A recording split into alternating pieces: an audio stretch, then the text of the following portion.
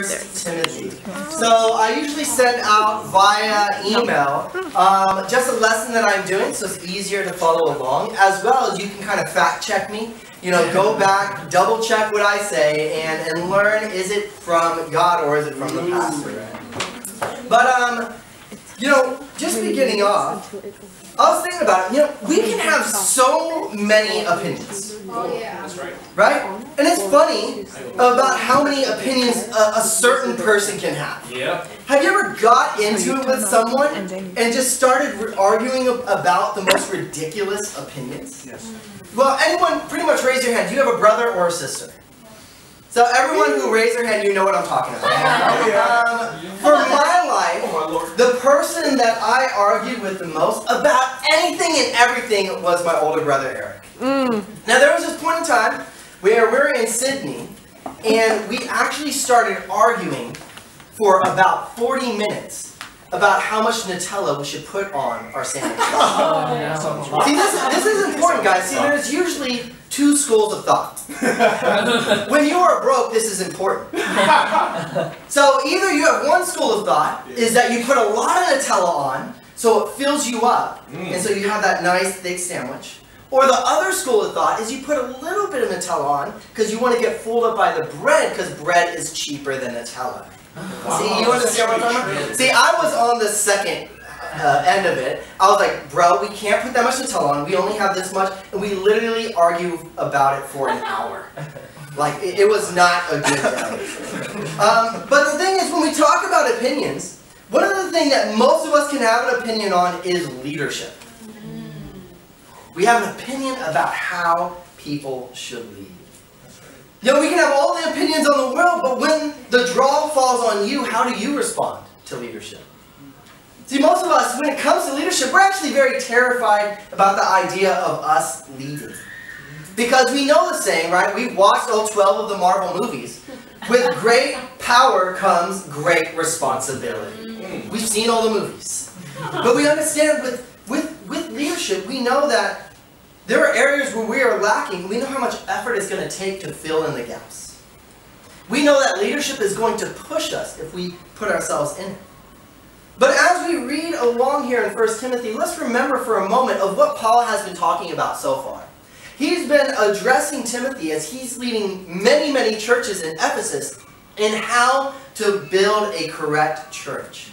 And now he's going to start talking about leadership, where he's going to say and really put this notion on our minds and on our hearts that leadership is one of the most important parts of a church. There's a saying that says everything rises and falls with leadership.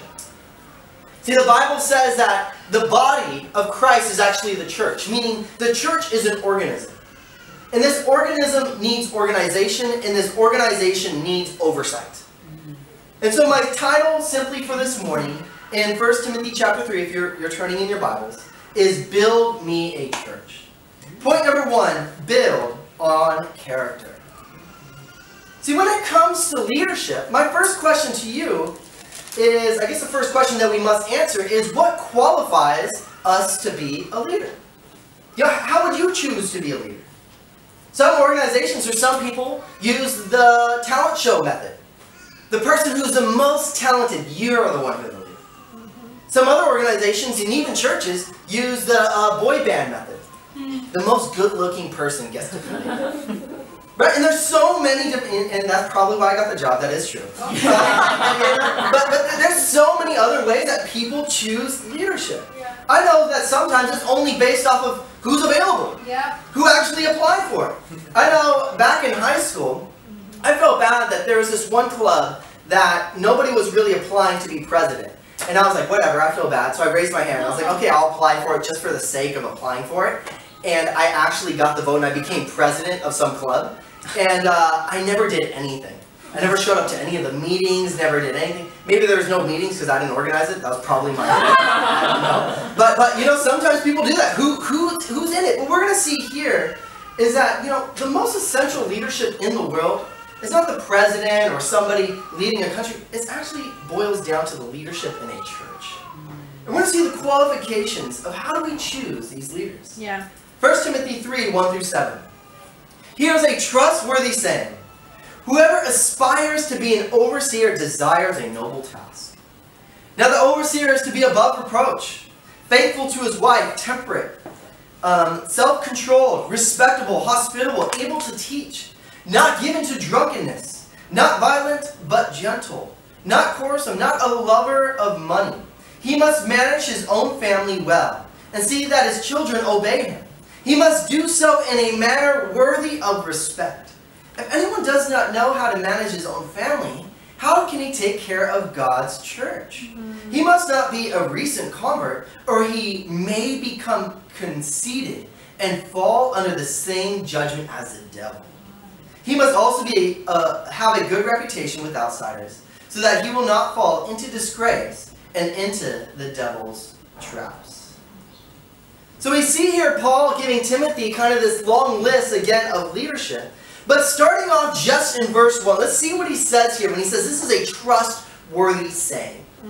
He starts off and he admonishes those who are inspiring to be a leader. We're going to look into what an overseer means, but at this point, just understand there's someone who wants to be a leader.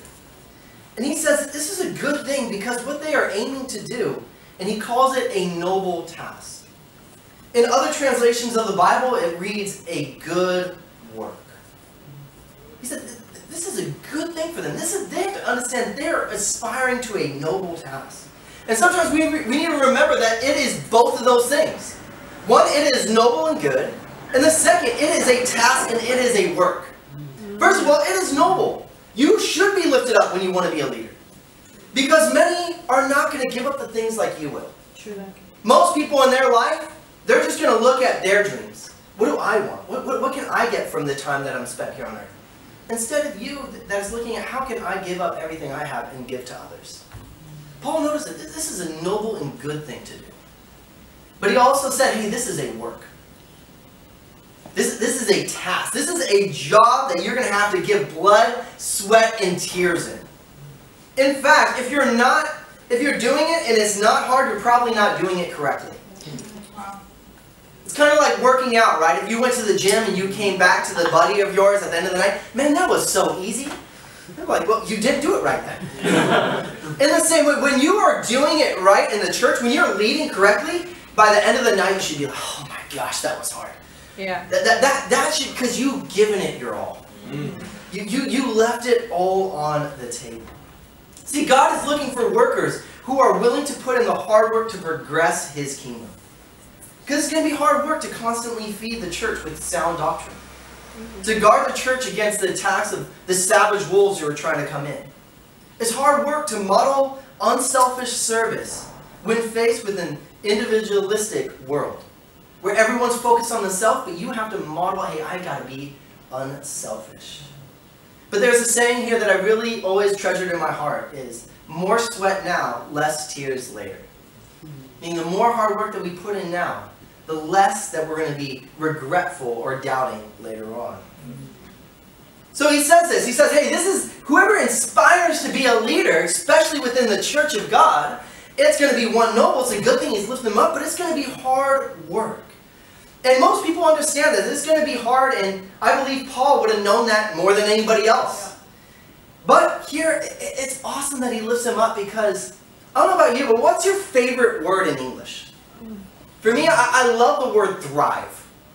I don't know, it's just something, it rhymes with a lot of other words too. Which, you can always put it, don't survive, thrive. Like you can put it in a lot of different sermons, but I love that word. But another beautiful word that, if used correctly, anyways. That's actually a very beautiful word. Think about the people that inspire to be a leader. They have seen the pain before them. They're going to go for it anyways. They know that in some parts of this journey, they're going to be alone. They're going to go anyways. My heart is going to be damaged by the people that I love. They are going to love anyways. Anyways is such a beautiful word. I even want to lift up, Douglas and Monica. Come on, Monica. We keep talking about Samoa, but there's some feelings there. I've come to New Zealand and Auckland to give my whole heart, and now God's changing it, and I don't know what I'm supposed to be doing. I'm going to go anyways. Well, yeah. I have some feelings and some doubts. Is it going to work out? Is it going to happen? What about my career? I'm going to go anyways. Yeah. That's a beautiful word. Yeah. When someone adopts it into their life, of I'm just going to do it anyways. So he talks about it here, Paul. And he says, going back to kind of the terminology, he says, anyone who inspires to be an overseer. Now, throughout the Bible, you'll come around a lot of different terms that kind of describe a pastor. You'll even see it here that when we read this lesson, if you have been part of the church for the last month or so, we just went through the book of Titus, and it was talking about elder, and this is almost like the same list, Titus 1, 5 through 9. An elder is actually the same thing as an overseer. And what it really means is someone who is overseeing. It's not actually a religious term in this context. Today we might use pastor, elder, and overseer and religiously, but back then it was more of a term of like management, like a manager. It's something where I can't do everything, but I can see that everything gets done. See, the Greeks used this word overseer because what they had was, in the Greek culture, they had this dream to spread Greek culture around the world. And so they would have these mother cities, and they would plant these smaller cities, but putting the culture in there, and they would send overseers there to manage the resources that the mother city is giving these smaller cities. This overseer, he would go in and first inspect the progress of the new city, identify where things are not going as well as they should, and then give relief or help from the supplies that have been sent by them by the mother city. So these guys were mainly there to oversee that the city was being in progress as correct. And we see here that even Jesus was kind of the same thing when they used him as an overseer. You'll read here in 1 Peter 2, 23 through 25. It says here, when they hurled their insults at him, he did not retaliate. When he suffered, he made no threats. Instead, he entrusted himself to him who judges justly. He himself bore our sins in his body and on the cross, so that we may die to our sins and live for righteousness. By his wounds we are healed. For you who were like sheep had gone astray. But now you have returned to the shepherd, the overseer of your souls. Even Jesus is described as an overseer. See, what did he do when he first came down here? He first came down here, he inspected the world. He looked at it, hey, what's going on wrong? He identified what was going on in the people's hearts, the sin, the religiousness, and most of the Pharisees. And then he brought relief by his sacrifice. So we see here that we are being called to a very noble task if we inspire to be like Jesus. But when you read throughout here, whenever it talks about in the New Testament an overseer, an elder, or even a pastor, the New Testament actually gives a lot to be imagined, to leave up to our imagination. Meaning it doesn't answer a lot of questions about it, actually. How many elders or overseers should we appoint in the church? It never says. What powers or authority should the overseer or the pastor have specifically? It doesn't really say. How long should they lead for? Doesn't say. The only thing that the Bible is clear about is their character. That's it. All these other things we can debate and have opinions on, but he's saying character is not debatable. This is what they need. See, so many people can have so many opinions in the world, but character is all that really matters. Even think of that kind of notorious name, Donald Trump. Right? So many people can have opinions on him. And there's actually kind of like this social experiment that happened in America where people were going around and going out and telling his policies to the public and saying, hey, do you support his policies on immigration? And at first, everyone was supporting it. Because they were like, wow, that sounds great, that sounds awesome. Because they kind of twisted it and they said, hey, these are the policies of their opponent. So they would say, hey, if you know kind of American politics, Donald Trump is a Republican and his kind of opponent of the other party is Democrats. And so they were saying, hey, these are the policies of the Democrats. And at first, everyone was super supportive. Wow, that's awesome, that's great. And then right at the end, they're like, actually, sorry, there's one missed fact, it's actually Donald Trump's. And they're all like, oh, okay. Right? Because nobody actually knows Donald Trump's policies. Ask someone, hey, you don't support him? No. Okay, what are his policies? No idea. Right? Why do people have such a big opinion on it? Because of his character. I said, no, even the opposite. They do the same thing with the Democrats and Republicans. Hey, do you support this person's policy, but it's Donald Trump? No, I hate it. It's Donald Trump. Right? It's because people are judging people based off their character. And it's the same when we are Christians. See, people don't care if you're a Christian if they don't see your character first. Same thing in leadership. In leadership, character is more important than structure. Yeah. There is no structure in the world that can support bad character. No matter how great the boat is being built, how great the resources are, if you don't have a good captain, that boat is intended to sink. You know, some people might even come in where you look at a particular church and you see, okay, well, maybe the discipleship's not that good. Maybe there's some lukewarm people in the church, or maybe not everyone is sharing their faith in that church. Most people will respond, well, we just got to change the structure, guys.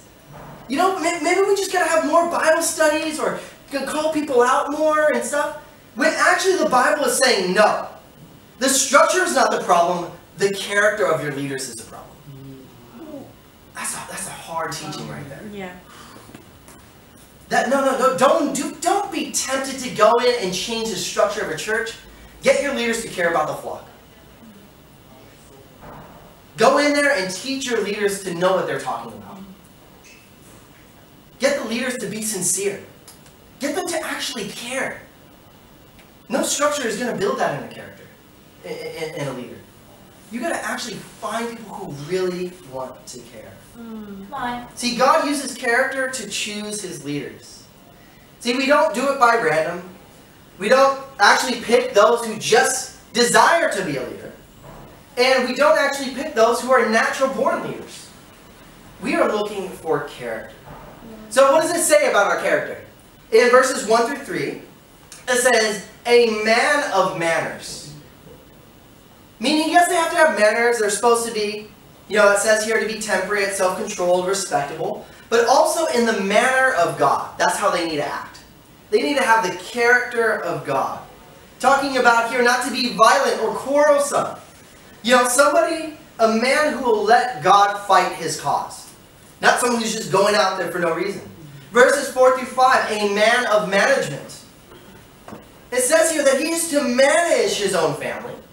Which this actually puts in the church as well, is that we are not to rule, we are to manage. Very different things. We're not to come down here with an iron sword or anything like that. We are here just to manage, to love people. And the last one, verse 6 through 7, is a man of maturity. One thing he says that we should not do is appoint a leader who has recently been converted. It warns us, actually. It says, if you appoint a recent convert, they can end up just like the devil. That not rushing in people into leadership is for their own good. Again, just to help you with this doesn't mean you can't serve in the church. Service and leadership are different within the church. If you want to come out and help set up chairs of the church, I'm not going to look into you. Are you a violent man? Maybe if you are known to throw chairs at people, I might, prohibit that service for you. But in most cases, if you want to serve in the church, that's okay. But if you want to lead, you need to have character. And character is something that develops, right? But when we look throughout this list, sometimes our own list that we put on ourselves or we put on other people don't actually match up with God's list.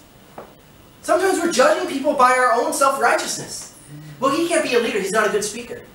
Wow. Does it say that?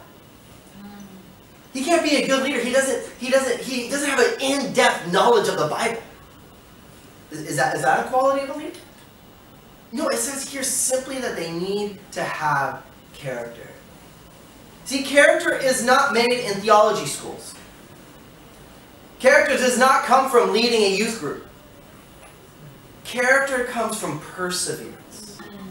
Romans 5, 3 through 4 says, not only so, but we also glory in our sufferings, because we know that suffering produces perseverance. Perseverance, character, and character, hope.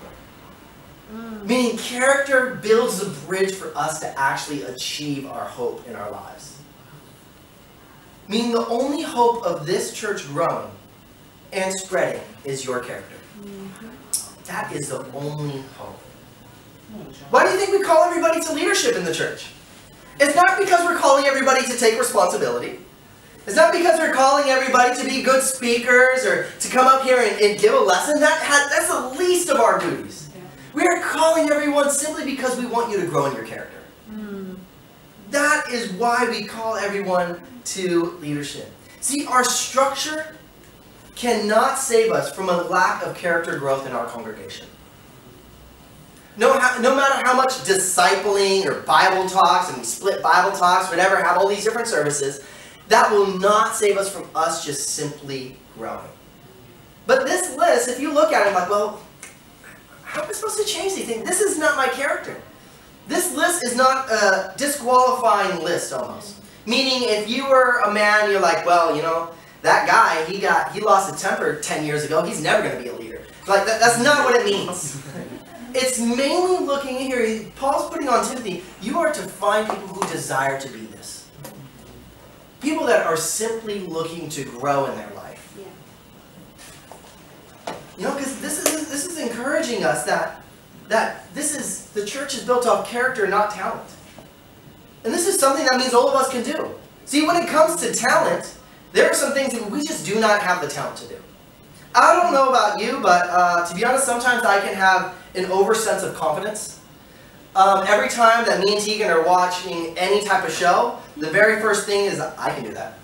That's most of what's coming out of my mouth. Even like the American Ninja Warriors and stuff. That's easy, I can do that, you know?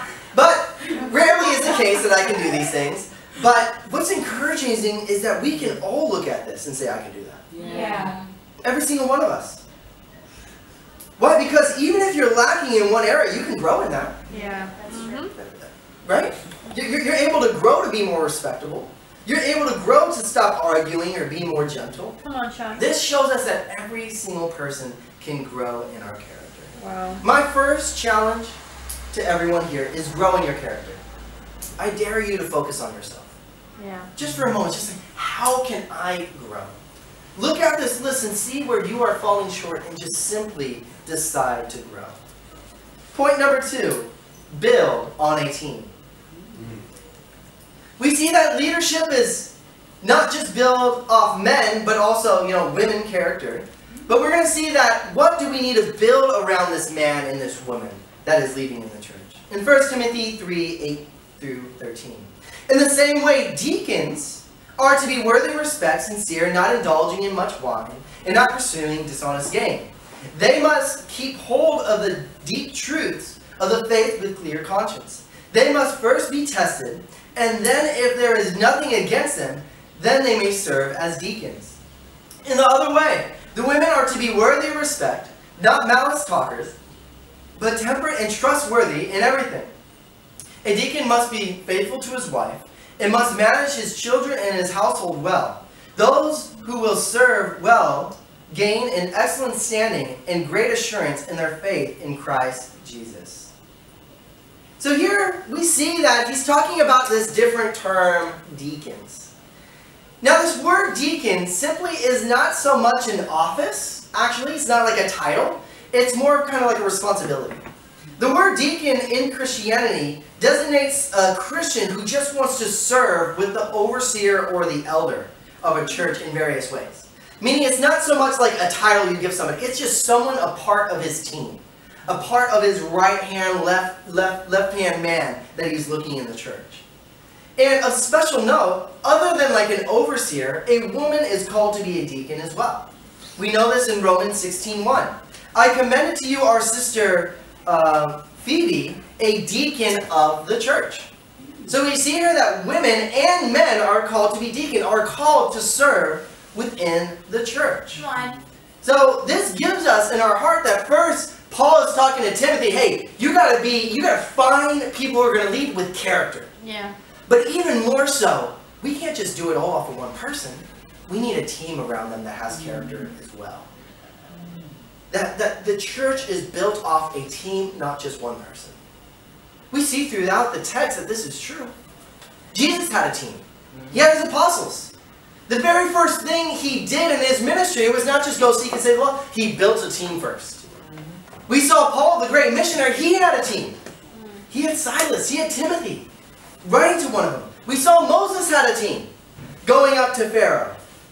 But can be difficult sometimes when you grow up where you're only relying on yourself. And you don't really like having a team around you. I know that was something that I struggled with growing into leadership. Something that I struggled with even becoming a Christian is realizing I'm going to need help. See, for most of my life, I lived kind of like on my own back. See, for some of you that don't know my life, so I was, in a short story, I was taken away when I was 7 years old to an orphanage. Because my father passed away when I was younger and my mom was addicted to drugs. And we weren't going to school. We went to school like once a week or something. And so we got taken away by the authorities. And the interesting thing is that they never told us why. And so it built in me, it was my fault. And so I just became the best that I could. I literally walked with my hands straight, never moved my hands, yes sir, yes ma'am, and just got like the best grades because I thought that if I was better, then I can go back with my mom. And that I obviously grew, like I grew to understand the situation I was part of.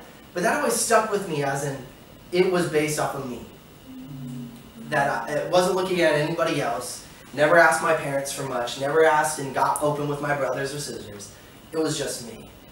And so for the most difficult thing when I actually became a Christian was just learning how to open up to people. Learning how to allow people to come into my life and be my team.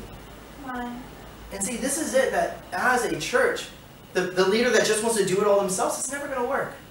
That the church is built off a team. But it gives us here another list. That this team needs training. Yeah. It starts off in verse 8. It needs training in their traits. That it's not going to be a team just based off your best friends. But instead it's going to be people with a good reputation of honest traits. Talks about here they need to be trustworthy, sincere, not indulging in much wine, or pursuing dishonest gain. They need to be good people. The second thing is that they need to be trained in their truths. That unlike the overseers, they are not called to teach. They are just called to have conviction. The overseers, these people need to learn how to teach. The evangelists need to learn how to teach. The deacon, just have conviction. Surround yourself with people with conviction. Yeah. That behind closed doors, they are not bouncing back and forth in their doctrine. Read here in Ephesians 4:14 through 16.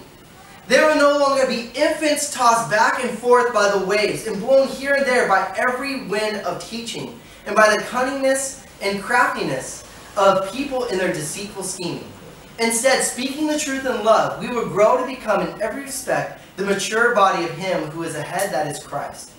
From Him, the whole body, joined and held together by every supporting limb, grows and builds itself in love as each part does its work. Wow.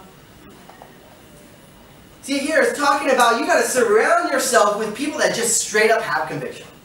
Now, I'm not talking about have a belief and, oh, I believe in the Bible, I believe in God, but even conviction in their actions.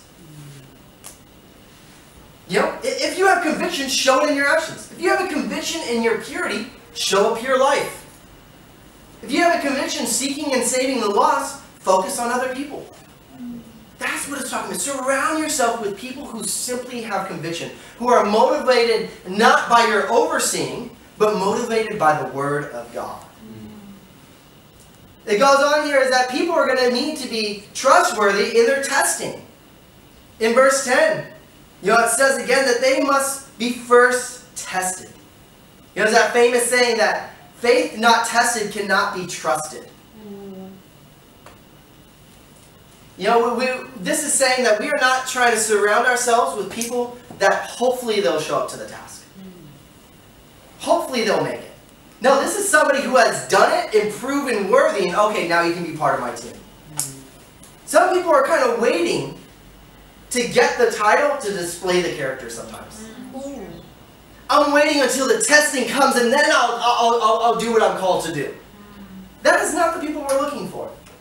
Because in fact, some people are like that actually. In fact, you'll see it. Sometimes people actually produce quite well when you put them into leadership. But even Paul's saying, that's not the point. We're not looking for just people who are producing, we're looking for people with character. Even before they have the title, they need to be displaying their character. Some people will, but how do I get tested? You know, well, I promise you, don't worry about that question. God is an amazing teacher. Yeah. But the first thing I would like to put to your, at least to your attention, is everything is a test. Did you show up early? Are you on time? Are you respectful? Everything is a test. Just if you put that in your heart and in your mind, then you'll start to pass the test. When you think, oh no, I can slack off a bit here, I don't have to, I'm not put to the test now, then that's usually when you're failing in your life. The last one, and it talks about actually specifically with the women, and again, this is to note kind of two different things. Maybe this is talking about the deacon's wife, or it's talking about the women who are deacons, so either or. But it talks about here that we're going to need to be trusting, right, when you come into leadership. It specifically talks about with women is that they're going to need to have respect, restraint in what they say, reasoning, and reliable. These are a couple different things that you need to build around your team. The fourth thing is that they need to have a good testimony. It says here through 12 through 13 that they should be faithful to their wife. They have to have great, excellent standing and assurance. That people around them should be like, man, this is a good person. Talking about almost back to what we talked about the overseer, that they are above reproach, right? I think that's why I love having Chris as one of my right-hand men. Chris, he's a funny guy. There are some things I look at, I wouldn't have done it that way. But he's somebody I look at and I can't fault him. He has an amazing heart and he keeps giving. Come on, Chris. And that's something I love. He has an excellent standing in my eyes. Come on, bro. Because okay, I would have done something different, but amen. This is an awesome brother. Oh, come on. See, and why is he saying all these things? He starts to list out these different characteristics. You got to make sure that this is not an opinionated matter. You got to find these characters. He says it all for this purpose in verse 14 through 16, and coming up to a close in the sermon. It says, although I hope to come to you soon, I am writing these instructions so that if I am delayed, you will know how much people ought to conduct themselves in God's household, which is the church of the living God, the pillar and the foundation of the truth. Beyond all question, the mystery from which true godliness springs is great. He appeared in the flesh, was vindicated by the Spirit, and seen by angels, was preached among the nations, was believed in the world, was taken up in glory. We can kind of read here that Paul kind of gets ahead of himself. He starts just going for glory about Jesus, he gets excited about that. But he talks about, at least in the beginning, of why he was saying all these things. He was saying that we need character, and we need a team so that the church can stand.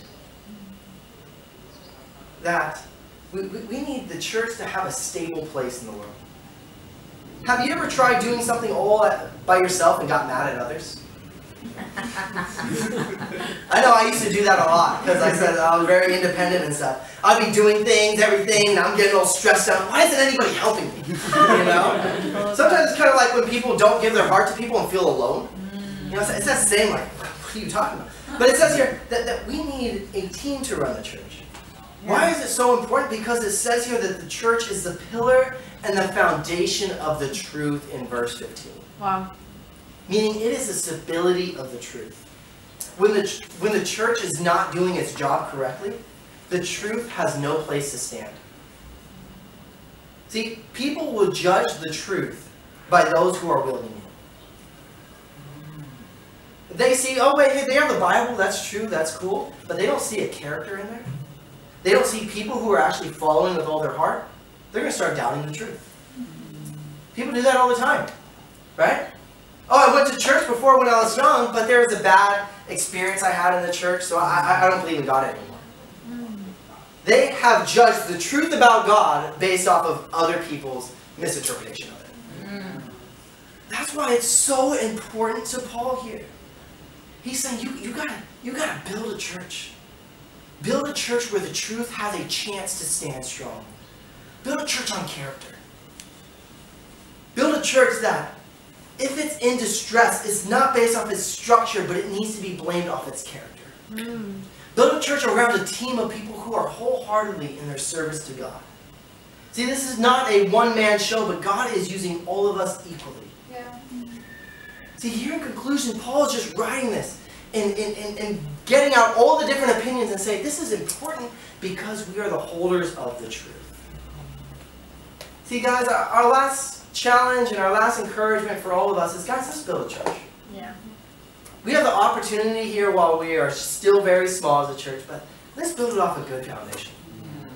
I'm not talking about what structure we want or how we're going to build and go off to the next city and stuff. Those are inspiring. Those are good. Structure is good. It's awesome. But our character. Yeah. Let's build a church where the truth can stand and God can be proud. Thank you very much.